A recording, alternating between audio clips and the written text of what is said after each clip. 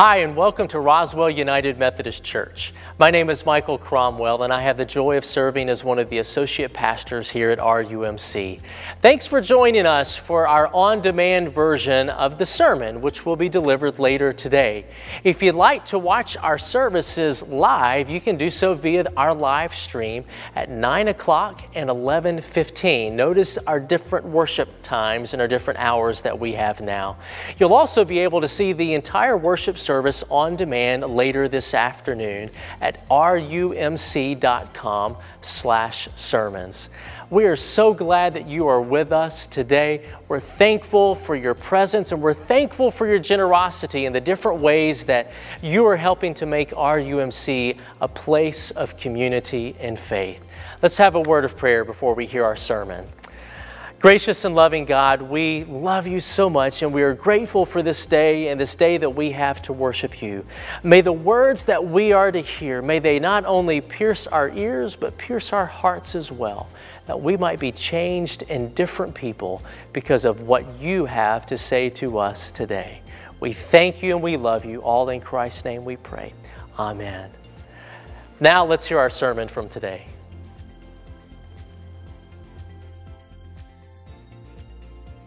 This morning I'll be reading from the Gospel of Luke, chapter 10, verses 25 through 37, and this is what it says. And behold, a certain lawyer stood up and put him to the test, saying, Teacher, what shall I do to inherit eternal life? And he said to him, What is written in the law? How does it read to you? And he answered and said, You shall love the Lord your God with all your heart, with all your soul, and with all your strength, and with all your mind, and your neighbor as yourself. And he said to him, You have answered correctly. Do this and you will live. But wishing to justify himself, he said to Jesus, And who is my neighbor? And Jesus replied and said, A certain man was going down from Jerusalem to Jericho, and he fell among the robbers. And they stripped him and beat him and went off, leaving him half dead. And by chance a certain priest was going down on that road, and when he saw him, pass by on the other side. And likewise a Levite also. And when he came to the place and saw him, passed by on the other side. But a certain Samaritan who was on a journey came upon him. And when he saw him, he felt compassion, and came to him and bandaged up his wounds, pouring oil and wine on them, and put him on his own beast, and brought him to an inn, and took care of him. And on the next day he took out 2 denarii, and gave them to the innkeeper, and said, Take care of him, and whatever more you spend, and when I return I will repay to you. Which of these 3 do you think proved to be a neighbor to the man who fell among the robbers' hands? And he said to him, The one who showed mercy toward him. And Jesus said, Go and do the same.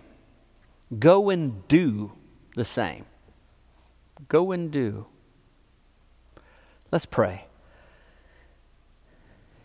Jesus, you tell us to go and do, not just to think, not just to feel, not just to believe. Although those are all important things. To go and do. With the power of your Spirit, Lord, may today be a day where we start to go and do. It's in Christ's name we pray. Amen. Earl was from the mountains of Tennessee, and the people all around that knew him as a ne'er-do-well. That's what they called him. Yep. He was one of those folks that he tried to get by from doing as little as he could do. And if he could get out of doing it, he certainly would. Well, one day he received a draft notice. And when he went to have his physical for the military, he thought, well, maybe if I can convince the doctor that I have double vision, then I won't have to do that. He walked into the doctor, where the doctor was giving the exam for his physical. The doctor said, Do you see the chart on the wall? Earl said, Yeah, but it's all blurry. The doctor said, Well, you passed. Earl said, What do you mean I passed? I told you it was all blurry. He said, Yeah, that was the hearing test. Well, life's got all kinds of tests, but very often those tests aren't what we think those tests are. This morning, the story starts off where a lawyer thinks he's testing Jesus. Well, we can be sure that most often when we think we're testing Jesus, that's not the test. We're the ones being tested. But it's a lawyer. A lawyer is testing Jesus. And he goes to Jesus and he says, "What must I do to inherit eternal life?" He's asking what he has to do. And he's asking along the right question. He's not just asking, what do I do to be good? He's saying, what do I do to inherit eternal life? Well, a case could be made that that is the theme that goes from the beginning of the Bible to the end of the Bible. Adam and Eve ate from the fruit of the tree of knowledge of good and evil, that basically humans know the difference between right and wrong. You don't need a relationship with God to know that murder's a bad thing. They did not eat from the tree of life. We don't know what life is apart from a relationship with God. That God says you have life and death before you choose life. And it's that walk with God, that relationship with God is how we choose life. And it's Jesus who said, "I have come that you might have life." And not just a little bit of life, not just enough of life to get by, but abundant life. Jesus said, "I am the way, the truth, and the life." Jesus is that door to relationship with God. Life. That's what he's asking. What must I do to have life? Jesus points him in the right direction. What does Scripture say?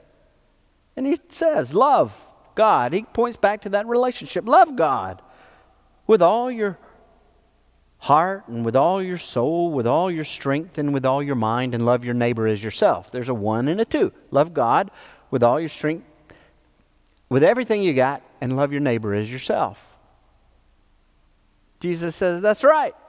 You have answered correctly. Do this and you will live. It's not something you just feel or think or believe. It's what you do. It's what you do. Do this and you'll have life. But I said the man's a lawyer. Well, lawyers look for loopholes. They look for exceptions. Loving everybody, certainly there's got to be an exception in there somewhere. I mean, after all, everybody is somebody's redneck. There's somebody out there somewhere is redneck enough where I don't have to love them, do I? After all, God's probably got an A list and a B list. Who are the B list people that I just don't have to waste my time on? That's how he comes back to Jesus. And Jesus answers with a story. I like what the gospel writers of Mark and Matthew say. Jesus didn't teach them anything without a story. And that's what he offers to us this morning. A story.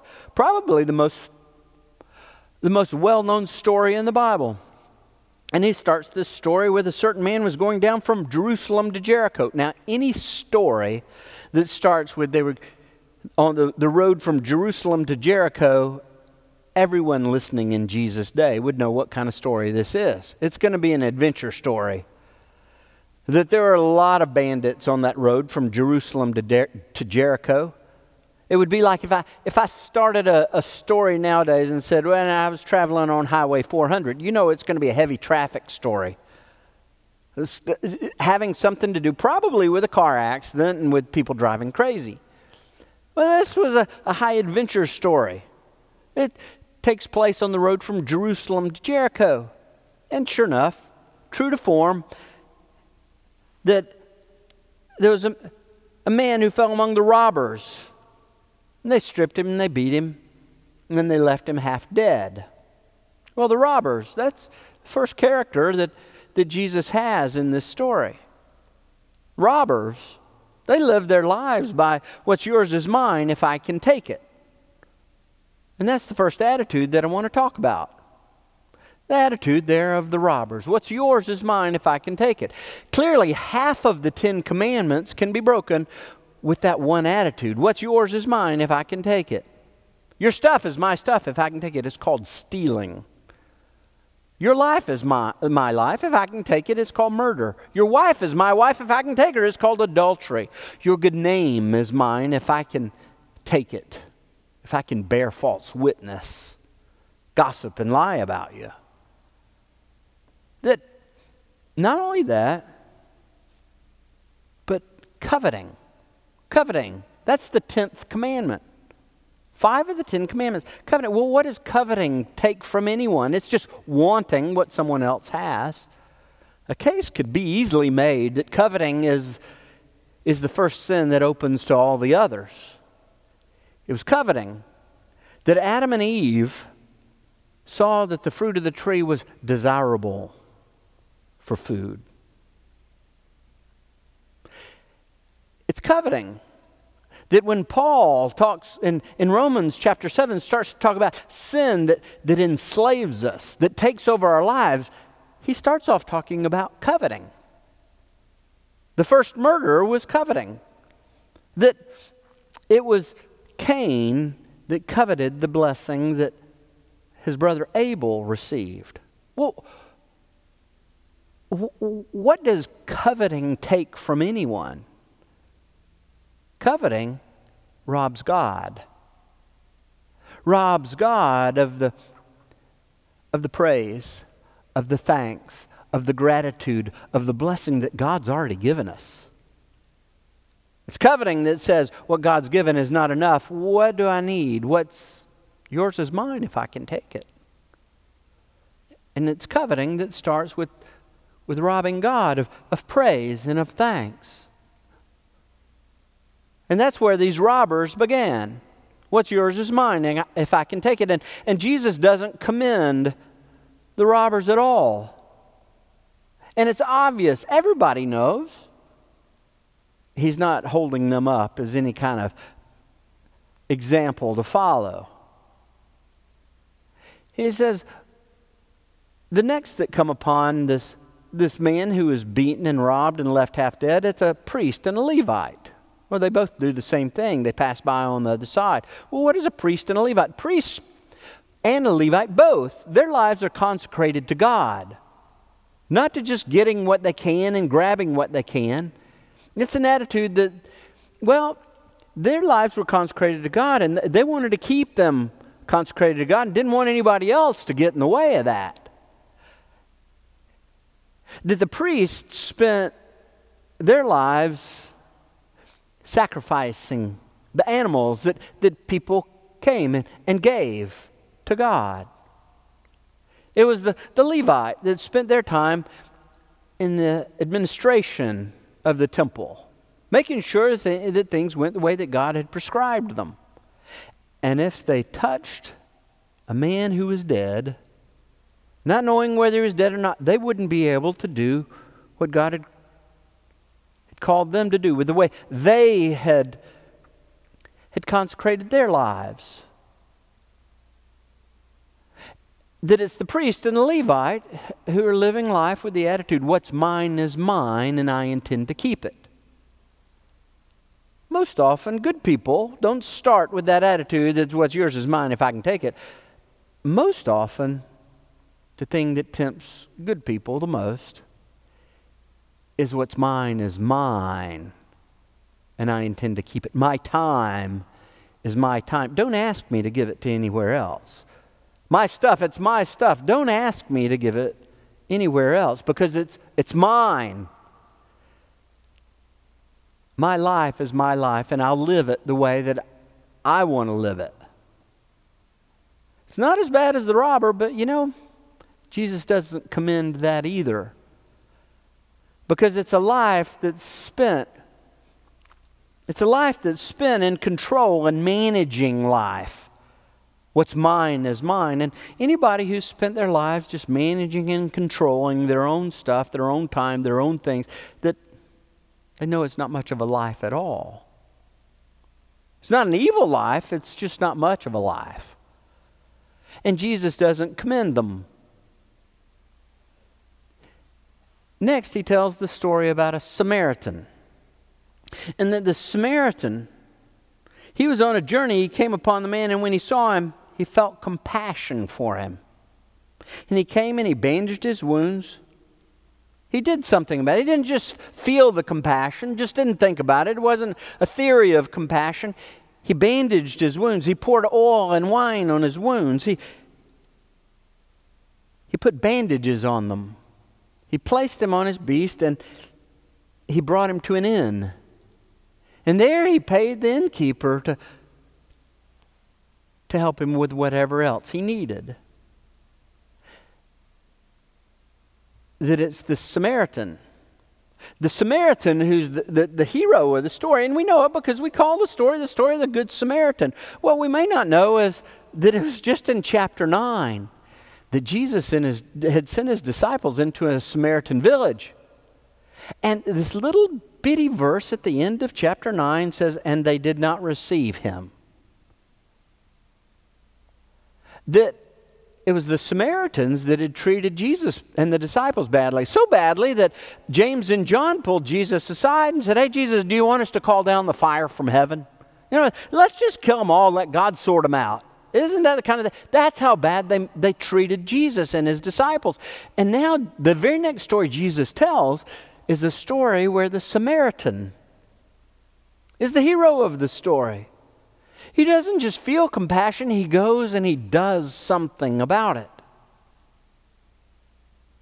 It's an attitude that says, what's mine is yours because you need it. Bobby was 12 years old before he heard the words, I love you, for the first time. That Bobby's mother was 15 years old when Bobby was born. She spent most of her time in seedy bars and flop houses, leaving her children to fend for themselves. She'd bring home men that would smack Bobby and his brothers and sisters around. And Bobby was the oldest, left to take care of his brothers and sisters as best he could, being a child. And when the Department of Family and Children's Services intervened, Bobby and his brothers and sisters were living in squalor, living off of ketchup sandwiches. The family was split up and they were sent to different foster care homes. Bobby was what the authorities called damaged goods. Anyone that wanted to adopt him, they told him, but you can't help Bobby. He's damaged good. The institution is about the only way that can help him. Well, Mary and Arnold Peterson didn't believe that at all. So they took Bobby in when Bobby was 12 years old. They wanted to show him kind of love that they had received as children growing up. Mary put her arms around Bobby, and for the first time when Bobby was 12 years old, she told Bobby, I love you. She adopted him. And that's when Bobby began to change. He began to change a little at a time by the love of the Petersons had shown for him. But when he was in college, it was the college chaplain that told Bobby that God has chosen us to be a part of his family. Well, Bobby knew what it was like to be chosen to be a part of a family. And if God had done that for him, he wanted to receive Jesus as the one to lead his life, to be the one to be Lord of his life. And so he received Jesus, and that's when his life began to change. And that's what Jesus does for you and for me. It's what he did on the cross. That he received us into his family. That on the cross, Jesus gave his life to break down all the barriers that would separate us from God, to make us right with God. He gave his life on the cross to take away the sin, to take away the shame, to take away the fear, to take away all those things that would separate us from God. And he rose.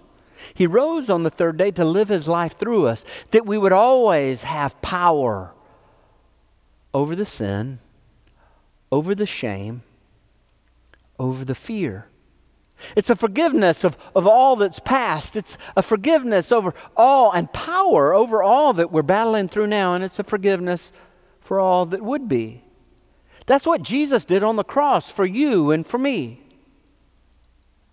And Bobby's life began to change. And began to change fairly quickly. That Bobby went from being called Bobby to being called Dr. Robert Peterson. To being called pastor, to being called author, to being called president of Master Media International.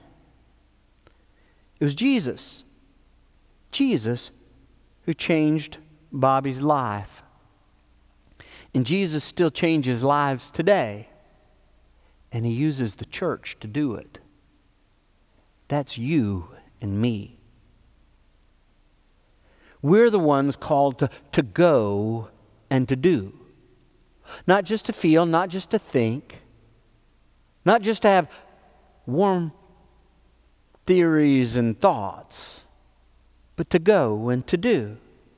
And church, that's what we're called to do. As God's family, to reach out. Every week we show a short video during worship of compassion and community. And it's the way God has used ordinary people here in this church that we can see evidence of God. Reaching out. Sometimes it's a child, sometimes it's a youth, sometimes adult. And it's right here in this place that so far this year, 55 young people have made a first-time commitment to Jesus Christ during one of our retreats. It's right here that God calls us as His family to go and do, where lives are changed. That each week, 250 families are given groceries. Here, through this church, my Neighbor's Pantry program with Must Ministries is joined together, and we help feed families during this time of inflation. Families that are struggling to make ends meet. Not only that, but we've partnered with elementary schools and high schools to tutor children who have English as a second language. That's not somebody else. Church, that's you and that's me. Job networking. We meet to help folks find a job. A little while back, I was at Home Depot. I was checking out. It was a slow day, and I struck up a conversation with the woman that was there at the checkout. I invited her to the church on Sunday, and she had a quizzical look on her face, and then she recognized, she said, "Yes, I know that church. You gave me clothes for a job interview." And she said, they weren't just any clothes. They were good clothes. And then she turned to the fellow next to her. "You need to go to his church. They helped me find this job and helped get me this interview." It's not just job networking. And it's not just here. It's Peru. It's Honduras. It's Venezuela. We help people with medicine and food. The poorest places on earth. It's in Kenya. We've helped start Divine Providence that helps train pastors to go out all over the country that people may know what life in Jesus Christ, to experience that life, a life that we can't get any other way than a relationship through Jesus Christ. That this church has a long history of helping older adults who've outlived their financial resources. More than $1 million we've given through Wesley Woods to help older adults who've outlived their financial resources. It's why, in a few days, you'll be receiving a letter from the church about our Commons Project. It's a project right here at the church to provide a reworked grassy area and space for community and faith. Yes, it's a door into the church. And yes, it's a door out into the community. A space where people can learn in that relationship with Jesus Christ. It's a space, yes, where people can receive help they need. Maybe a space for support groups. And yes, it's a place right here, consecrated, set aside, saying, Christ has led us safe thus far, and Christ will lead us home. It's a life. It's a life. A life that together we're a part of God's family. Letting the world know who Jesus is. And in that relationship, we say what's What's mine is yours because you need it. And this morning I want to invite you to go and do. To give. And to give freely. To give joyfully. To give with a heart of gratitude.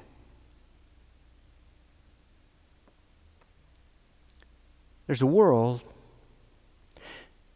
that needs to know that they belong to a family of God. And church, that's you and me together. We're called to go and do. Pray with me. Jesus, we need your power and we need your strength to go and do. It's something we can't do on our own.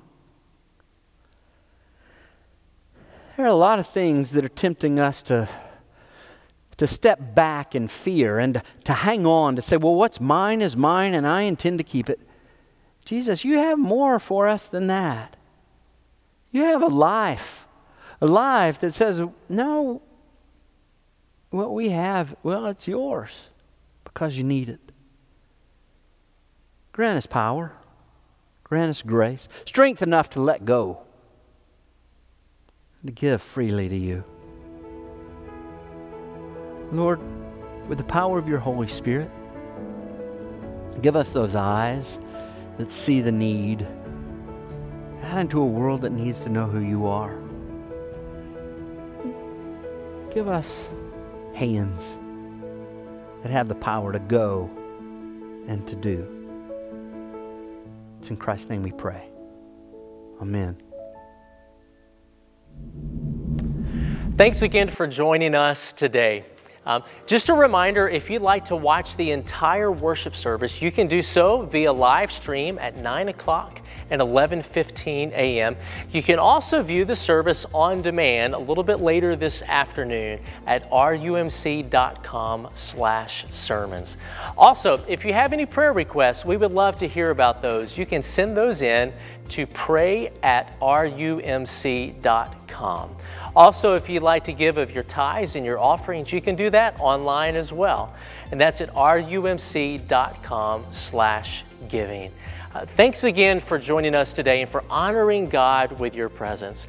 We hope and pray that you have a wonderful week, and we look forward to seeing you again next week.